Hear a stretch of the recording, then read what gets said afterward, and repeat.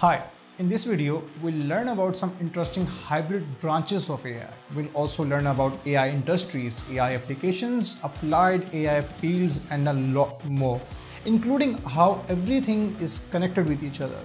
This is the final part of artificial intelligence 4 levels of explanation.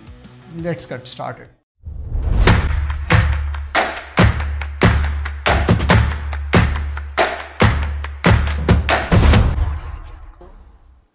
Alright, so we have already discussed the core branches of machine learning, which are supervised learning, unsupervised learning, and reinforcement learning. Now let's talk about hybrid branches, which uses a mix of techniques from the core branches. So the two most useful hybrid fields are semi-supervised learning and self-supervised learning. By the way, both of these hybrid fields fall in a category of machine learning called weak supervision.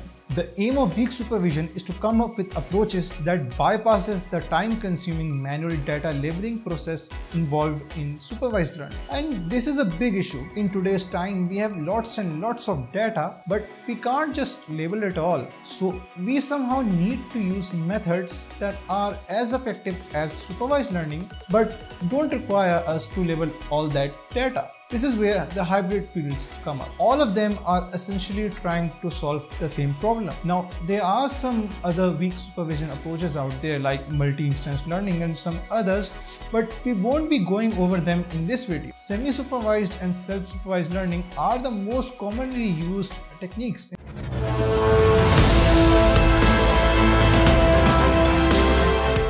Alright, let's first talk about semi-supervised learning. This type of learning approach lies in between supervised learning and unsupervised learning. In a semi-supervised learning problem, some of the data is labeled, but most of it is still unlabeled. Unlike supervised or unsupervised learning, semi-supervised learning is not a full-fledged branch of machine learning, but rather it's just an approach where you use a combination of supervised and unsupervised learning techniques together. So here's an example of a self-supervised learning approach. So suppose you have a large data set with 3 classes, cats, dogs, and reptiles. So this is how this would work. Step 1, you label a portion of this data set. Step 2, you train a supervised model on this small labeled data set. Step 3, now you test this model on the unlabeled part of the original data set and use the output predictions from this model as labels of the unlabeled examples. Step 4, after predicting all the unlabeled examples and generating their labels, train the final model on the complete data set. Now there is one thing which I left out. Since the initial model was trained on a tiny portion of the original dataset, it won't be that strong. So when you're using the predictions of this model to label the examples in step 3, an additional step which you can take is to ignore predictions that have low confidence or confidence below a certain threshold. This way you can perform multiple passes of predicting and training until your model is confident in predicting most of the examples. This additional step will help you avoid lots of mislabeled examples. And this is just one semi-supervised learning approach. There are many other variations too. It's called semi-supervised learning since you're using both labeled and unlabeled data. This approach is often used when labeling all of the data is too expensive or time consuming. For example, if you're trying to label medical images, then it's really expensive to hire lots of doctors to label thousands of images. So this is where semi-supervised learning would help. Even when you search in Google for something, Google uses a semi-supervised learning approach to determine the relevant web pages to show you based on your query. Alright, now let's talk about self-supervised learning, a hybrid field that has gotten a lot of recognition and attention in the last few years. So self-supervised learning is also another type of a weak supervision technique, and it also lies somewhere in between supervised learning and unsupervised learning. Self-supervised learning is actually inspired by how we humans as babies pick things up and build up complex relations between objects without supervision. For example, a child can understand how far an object is by just looking at the object size or tell if a certain object has left the scene or not.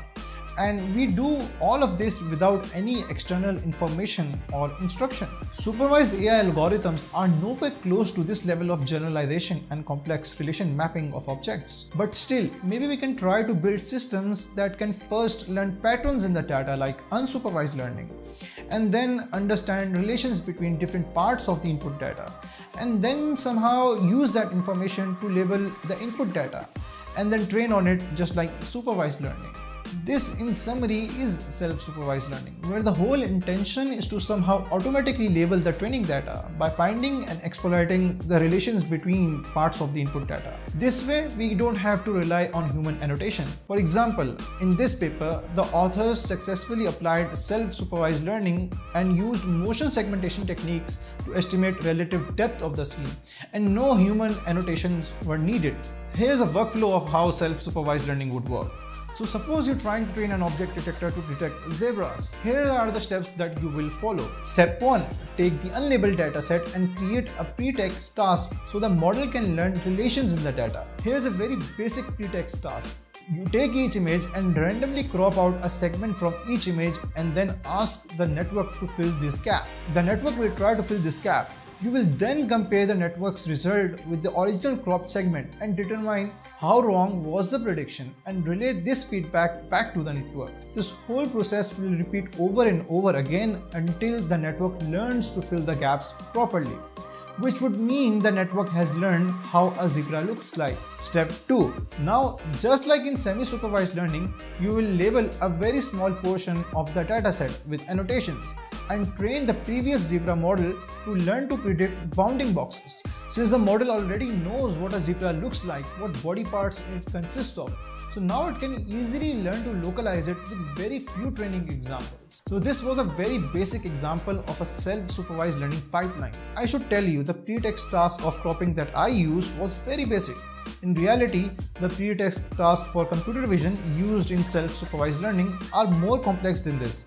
Also, if you know about transfer learning, then you might wonder, why not instead of using a pretext task, we instead use transfer learning? Now that could work, but there are a lot of times when the problem we're trying to solve is a lot different than the task that the existing models were trained on. So in those cases, transfer learning doesn't work as efficiently with limited labeled data. I should also mention that although self-supervised learning has been successfully used in language-based tasks, it's still in the adoption and development stage in computer vision tasks. This is because unlike text, it's really hard to predict uncertainty in images. The output is not discrete. There are countless possibilities, meaning there is just not one right answer. To learn more about these challenges, watch Jan LeCun's ICLR presentation on self-supervised learning. Recently, Google also published SimCLR network, in which they demonstrated an excellent self-supervised learning framework for image data. I would strongly recommend to read this blog post.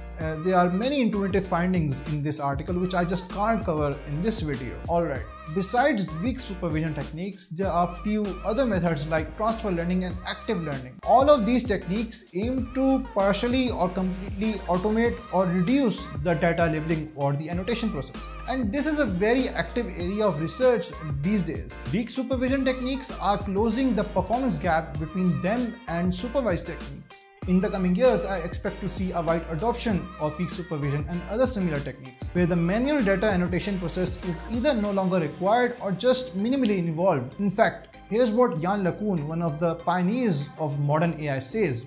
If artificial intelligence is a cake, self-supervised learning is the bulk of the cake. The next revolution in AI will not be supervised nor purely reinforced.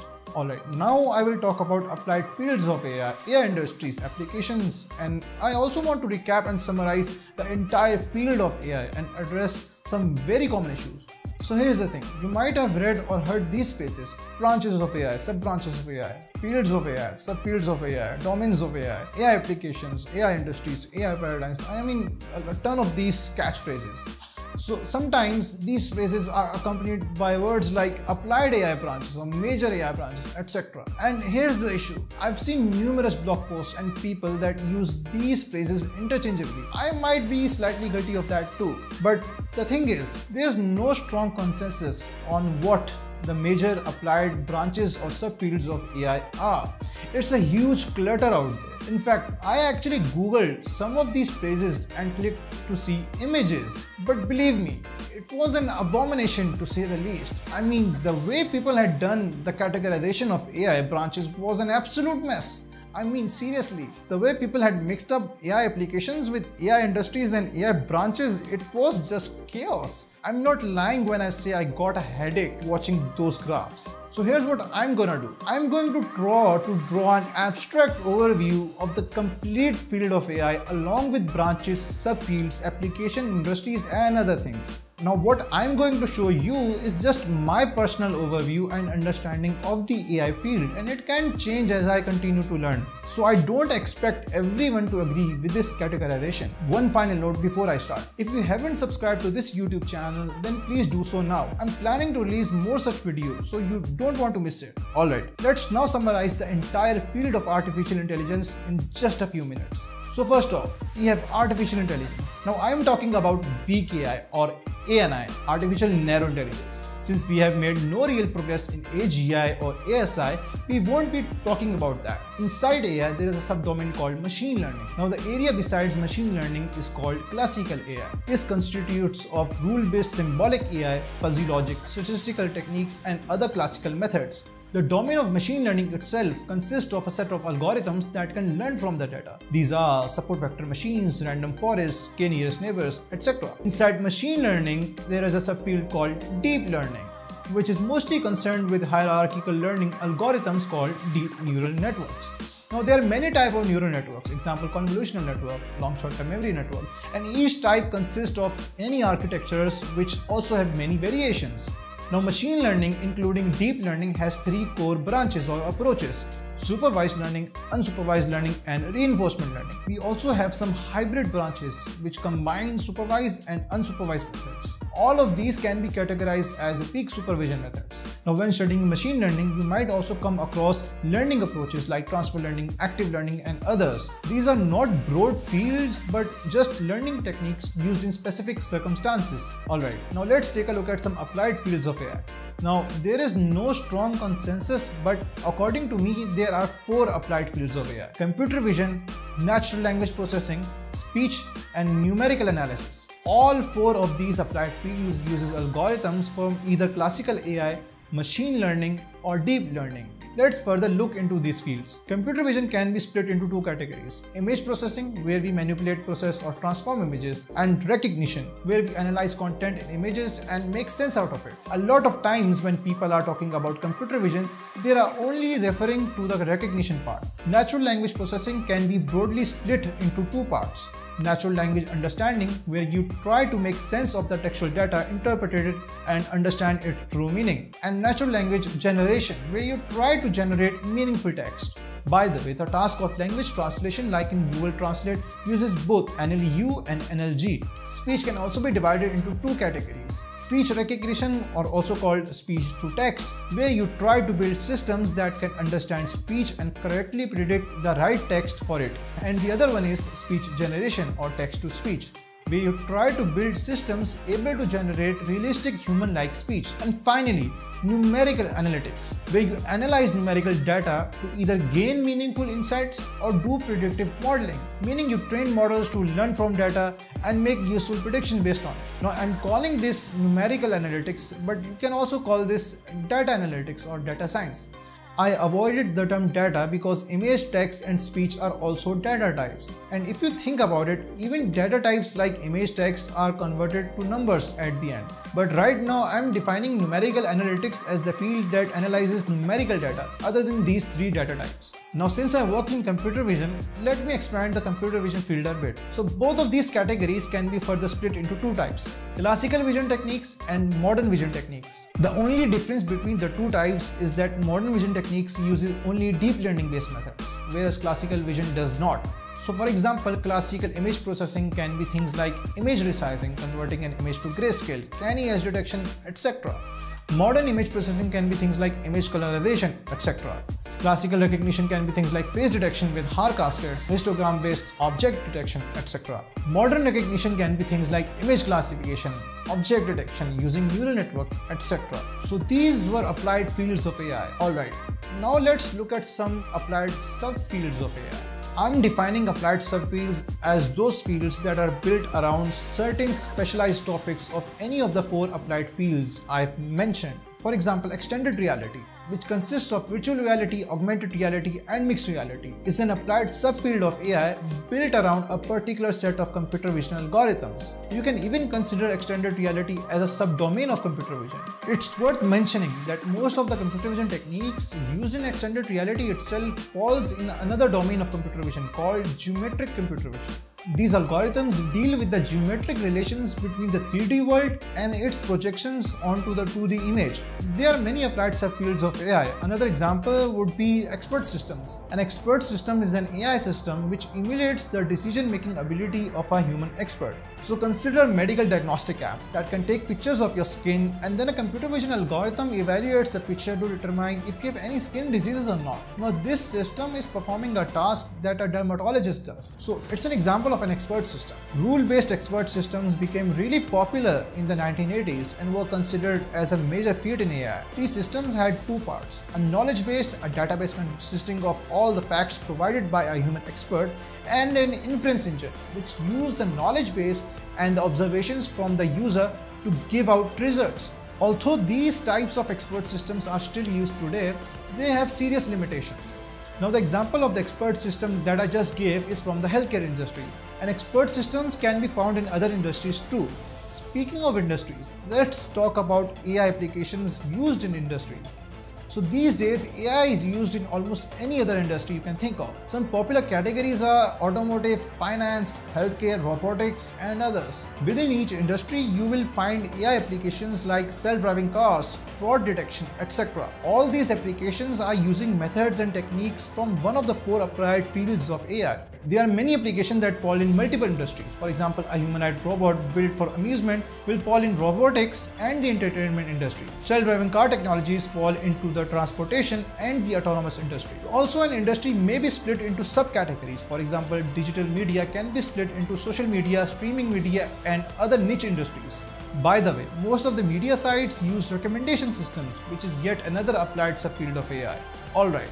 So this was a high-level overview of the complete field of AI. Not everyone would agree with this categorization, but this categorization is necessary when you're deciding which area of AI to focus on and how all the fields are connected to each other. And personally, I think this is one of the simplest and the most intuitive overview of the AI field that you'll find out there. This concludes the fourth and the final part of Artificial Intelligence 4 Levels of Explanation series. If you enjoyed this episode of Computer Vision for Everyone, then do subscribe to this channel and share it with your colleagues. All the important points mentioned in this video are summarized in an infographic which you can download from the blog post version of this video. Link for that is in the description below. And see you in the next video. Thank you.